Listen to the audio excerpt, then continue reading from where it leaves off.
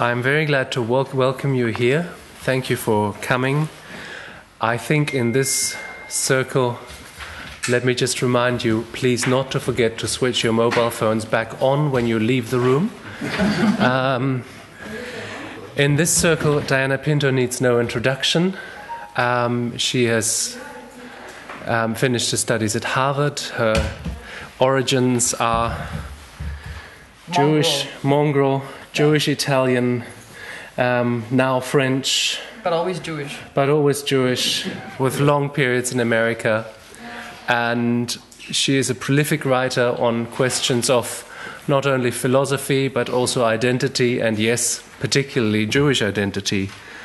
But you didn't come to listen to long introductions, you came to listen to what Diana Pinto has to say about tonight's topic, which is to do with the question of the possible contradictions, but certainly the interactions between particular identities, Jewish identity, and the universalist claims of Enlightenment philosophy on which so much of this history is grounded. Diana, the floor is all yours. All mine.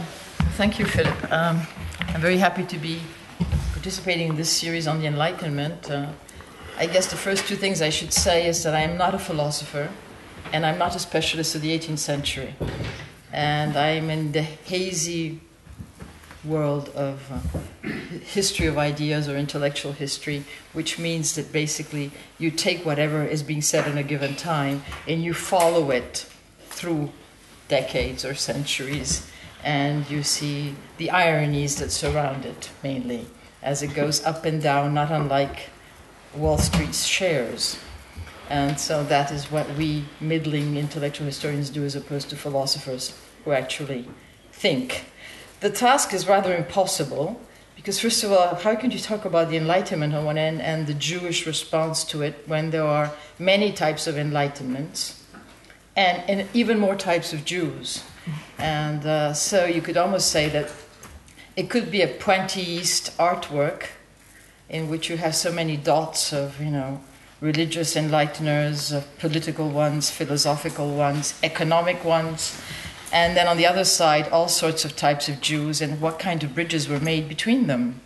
And yet, even as in a pointillist painting, figures emerge and tensions emerge. And you can see this. And I must say that if you take the topic of the Enlightenment and Jewish particularism, I must say that as an intellectual historian, I'm struck by the way this was the key issue in the 18th century, because the Jews were the iconic other of Western civilization since forever, even before Christianity. So in the 18th century, of course, it rang a bell, the Enlightenment and the Jewish question or the Jewish issue. What amazes me today from the standpoint of 2014 is to what an extent this issue has become burning today, not just for the Jews but for others, but for the Jews themselves. So it's not just the Jews in what happened to them in the past, but the Jews today as they act, whether here or even in Israel, because of course one cannot speak of the Jews today without having a feeling of creating the whole dialectic between the Israelis and the Jews themselves. And this is, for instance, in the 1960s, I think no one would have understood having a conference on the Enlightenment and Jewish particularism, except as a historical conference in which a few academics would have showed up to discuss, how was Mendelssohn treated in a Berlin salon. Nowadays, instead, it really rings a bell. And it was rather strange, because preparing for this conference, I went back to my little classics and discovered my very own Kant, which I purchased. I had literally purchased 43 years ago, down to the day, because the date on it had November 6th, 1971. Yes, I'm very old, as you can see. But the point is that the British, being what they are, pragmatic, interested in economic things, it is quite interesting that John Toland made his argument for bringing back the Jews to the UK in 1714. So 3 centuries for that particular type of an enlightened understanding of what the Jews should be and how they should be treated. So What is at stake? If you'll bear with me, I will read to you two quotes with which we can then kind of measure the field and move forward. The first one is from a Frenchman, written a few months ago. Now busily building monuments and museums, Europe ostentatiously engages in celebrating and mourning its lost dead Jews of yesterday, whose murders it variously perpetrated, abetted, or, with exceptions, found it could put up with. Meanwhile, it encourages and underwrites the withering of Jewish life today. Once again, Jews are accepted on condition that they separate themselves from their brethren in Israel and join the official European consensus in demonizing the Jewish state. That they learn to accommodate the reality that so many ethnic Europeans hate them and wish them ill, and that Islamists on European soil seek their extinction, and that in the interest of justifying their continued claim to European citizenship, they accept Europe's proscription of some of the most basic practices of their faith. And the article ends, to the dead Jews of yesterday, everything. To the living Jews of today, little or littler. Now you can perhaps immediately recognize that with this last statement, the author is making an explicit reference to Stanislas de Clermont-Tonnerre in his speech at the French National Assembly at the end of December 1789, when the whole question of emancipating the Jews of France was made. In his particular statement was quite literally this, in English translation, of course. The Jews should be denied everything as a nation, but granted everything as individuals. They must be citizens. There cannot be one nation within another nation. And then the continuation, which is seldom evoked. If they do not want this, in other words, to become full citizens, they must inform us, and we shall then be compelled to expel them. So here is Michel Gurfinkel, a right-wing Jew who has become an arch representative of the antipathy toward what's happening in France, explaining in an article called You Only Live Twice, which is a nice take on John le Carré, but a tragic take at that, because in reality what he's saying is that the Jews of Europe were exterminated once, nearly, and they came back, and now they're really going to be killed the second time around, so you only live twice. This is the extent of some of the statements that one can hear in France today and that are gobbled up by Israel and America in saying, aha, the French Jews are leaving en masse. It's the end of French Jewry. It will be the end of European Jewry. And this is all a self-fulfilling prophecy in the mind, but it's a very important one. So since we're talking about the Enlightenment and Jewish particularism, and the Enlightenment was about reason, I leave you with this first quote, because where has reason gone? The second quote is much more complex and leads us to some of the key issues in the decades to come. I shall tell you who he is in a second. Though I am a product of enlightenment and emancipation, the I speaking is not me, I don't think it is enough today to respond to the traditionalist revival, the Jewish traditionalist revival, by reiterating 19th century descriptions of Jewish universalism. Judaism is manifestly not a religion of ethical reason. No one looking at contemporary orthodoxy and ultra-orthodoxy can have any illusions about that. I am looking for something else, and this is his vision of what a universalism could be in the future, for the concrete, inescapable universalism of people who are not, so to speak, first-order universalists. These arguments are valuable and worth recovering precisely because the universalist positions they sometimes defend differ from the standard versions of philosophical universalism.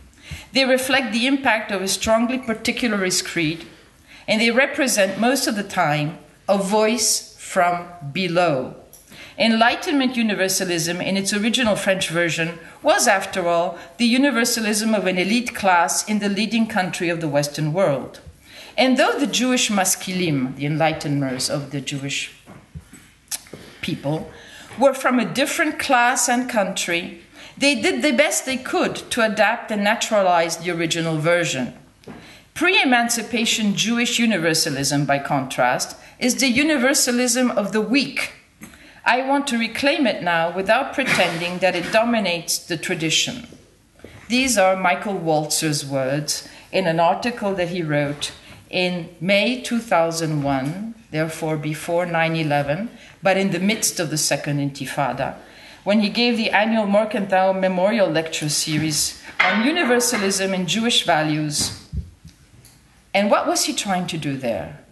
He was basically trying to short-circuit the Western, noble, he's a man so he couldn't say it, white male position that if one were not white or male could have been popular to define like that by saying, you can't go back to that. The Enlightenment, well, it was basically French nobles. And therefore, we've got to find something else. From the root up, people, the poor man's Enlightenment, the poor man's universalism, and only on that can we build. And I have problems with this, and I will try to explain why in the coming minutes, although I do want to leave time for questions, of course, and I mean it seriously, not just rhetorically. Because is the Enlightenment just French noblemen, English merchants, and the son of a saddle maker in Königsberg? And nothing else to be said about that? Was it just a time, a moment, a kind of little trademark for Europe and its ancillary countries, let's say America and whatever, the confettis of the British Empire, all the way down to New Zealand? Or was there more to this? Can we just drop it? Or even though they were French and noble, white and male, did they still have something that they touched which is relevant to all of us, irrespective of our identities, origins, colors, sex, or whatever? This is a burning issue. And one of the other burning issues that I have to link to this is that, first of all, it's not neutral that in these two sentences, in these two texts, one is going straight back to the Enlightenment. You could have expected Michel Rurfinkel to say something about the horrors of the church. No. Because nowadays, Judeo-Christian dialogue and sometimes Judeo-Christian Muslim dialogue are wonderful. So the culprit is not the religious people. The culprit is those who wanted to come with reason and carry forth with the notion of reason independently of a locus or a place or an identity. And the Michael Walzer, who says that he's a product of the Enlightenment, the Emancipation, is looking desperately for an alternative. And the rest of his lecture, which was really on foreign policy, is based on Hosea, Amos, the Bible, about how to relate with other peoples, as though you could defend Jewish universalism on those lines. And of course, Walzer, with Michael Lorberbaum, is the author of Jewish Political Thought, which is an attempt to explain or to imagine a parallel or alternative vision of the polis, in itself hardly a Jewish term, based on Jewish texts. So this is, to me, one of the big issues. And I bring it back to the issue now of the Jewish people, because irrationally is for Rurfinkel or rationally for Walzer. One can actually ask oneself today whether that particular encounter between the Jews and the Enlightenment may be over, and that maybe the Jewish world, again I'm using broad categories, not certainly many of the Jews within it, are instead moving elsewhere with other references. And Walzer himself was quite explicit about saying that after all, if Amartya Sen can talk about Asian values, he can talk about Jewish values, and we can have a new universalism based on these particular different values. And a friend of mine once told me, there's no point hanging around saying, I want to be a fruit. You can only be a fruit if you're a banana, a grape, an apple, a pear, or an orange. You can't be a fruit. Therefore, you cannot be universal unless you are something else before.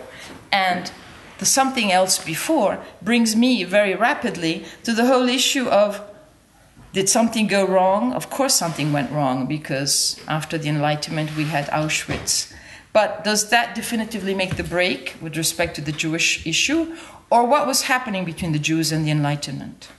And so, first of all, I want to do it just telegraphically. It would take more than a semester to go through the whole thing, maybe a year's worth. But let me give you 3 dates. They all end with 77, so I thought that was cute. For an historian, I enjoy these things. 1777. Mendelssohn has a business trip and stops on the way to Königsberg and actually goes to meet Kant. We have the account from a student who saw this hunchback, ugly-looking Jew walking into the university and saying, well, what is he doing there? And Kant discovers he's there, goes to greet him, and they walk out together.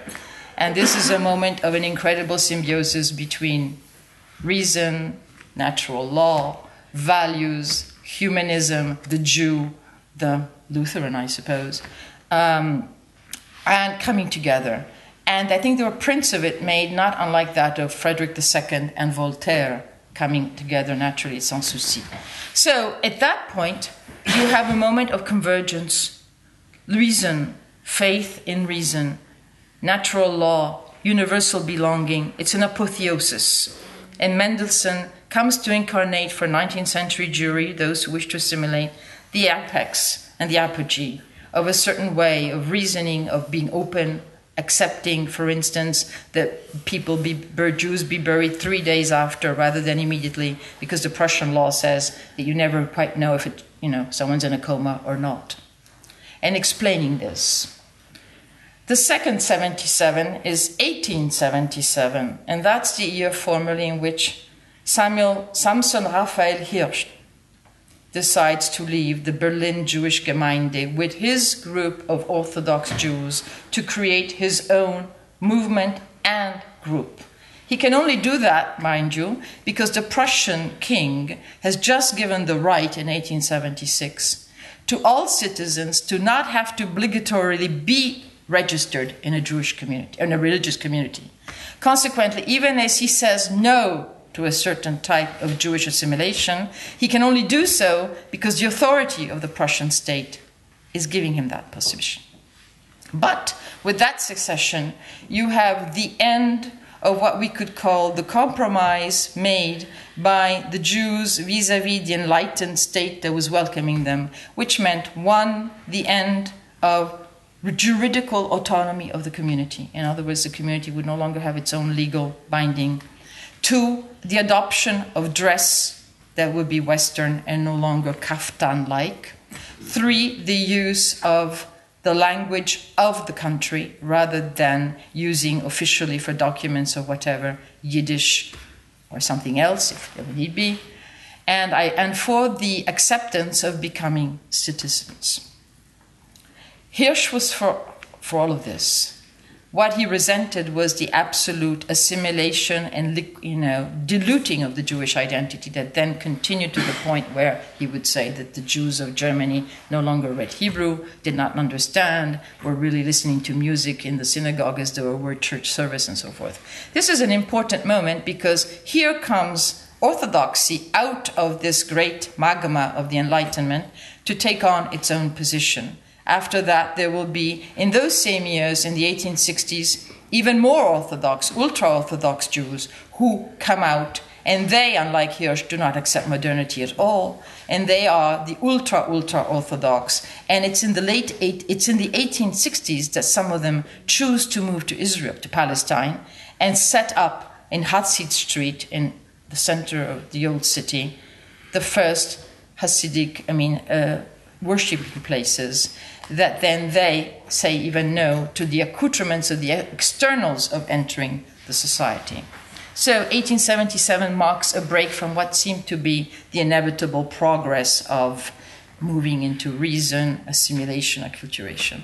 The third 77, and this is very eclectic, I'm not sure it would pass any kind of undergraduate exam if I were taking it, but it's worth whatever it's worth. The third 77 is in Israel, and it's 1977, and it is the victory of Begin and the Likud that brings to power for the first time in Israel what shall we say, an anti-enlightenment, anti-labor, anti-socialist, anti-whatever Israel used to be, which was basically, you know, the cousin down the road of what was the Enlightenment plus socialism movement that was, that had created the state. By 1977, in the person of Begin, you have someone who is hardly luminous, a man of shadows, a man of anxiety, a man of religion, a man who had been, after all, Jabotinsky's secretary, and the man who therefore could understand the vision of Israel politically as one rooted in a long, long biblical tradition, but not as folklore, as national literature, but as what could be the coming that we now hear so much and so often of Blut und Boden, in other words, the land and the blood, and what could be a right-wing understanding of a identity inside Israel. So these three 77s, in a sense, the two 77s that follow the great moment in which Mendelssohn and Kant meet, show some of the unraveling. But you can also say that this unraveling was there from the beginning. After all, the anecdote approached by the notion that said that there was a rabbi in Vilna who, upon hearing that Napoleon was practically at the doors of the city, said, it may be good for the Jews, but it will be a catastrophe for Judaism. And you have this ongoing tension, which has, in a sense, picked itself up ever more in the last years. As a historian, I'm fascinated by one thing, that you would think that the Holocaust would have been the great divide in this notion of the Enlightenment, the light, and a link between the Enlightenment and the Jews. After all, we are all aware of the book of the dialectics of the Enlightenment of Adorno and Horkheimer. I reread the chapter on anti-Semitism and was very struck by the fact that it was so boringly mechanical and economic grounded. You thought it was still part of the debate of Bauer and Marx in the 19th century. There seemed to have been no shift in understanding, so that this whole complex and convoluted dialectics of the Enlightenment could almost be forgotten and put on the shelf of some library. It did not operate in the way people assumed it might. So what happens, and I'm going to go into the post-war period immediately, there's no point for me to stall in the earlier part. Well, if you listen to those who feel that Israel has a really chip on its shoulder, would be a slight metaphor, with respect to Europe and the Western world, the feeling would be that, you know, after World War II, the world rebuilt itself, never gave due credit to the Holocaust, barely mentioned it, and went on toward positive future knowledge, with the Jews having to make do and rebuild their lives as they could. And then in many of the historiographies of Israel, you'll say 67 was the turning point.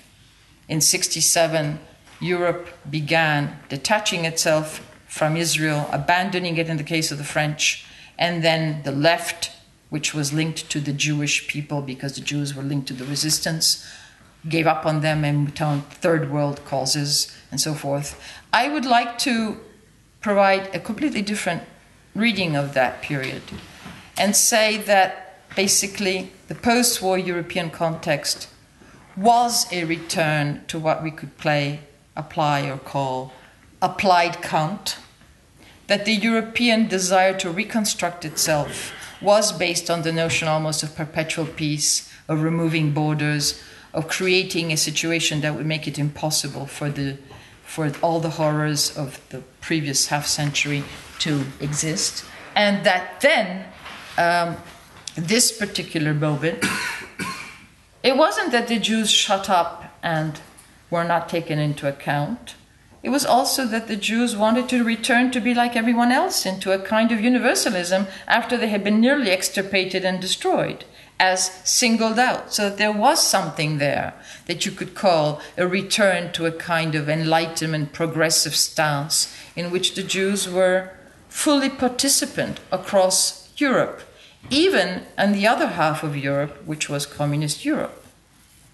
And the break may have happened in 67, but I would like to say that there was one element here of the post-war period that stands to me equal to 1777, and it's 1963. If there is the meeting between Kant and Mendelssohn, the modern, modest equivalent for me would be Abraham Joshua Heschel and Martin Luther King in 1963 over the civil rights movement.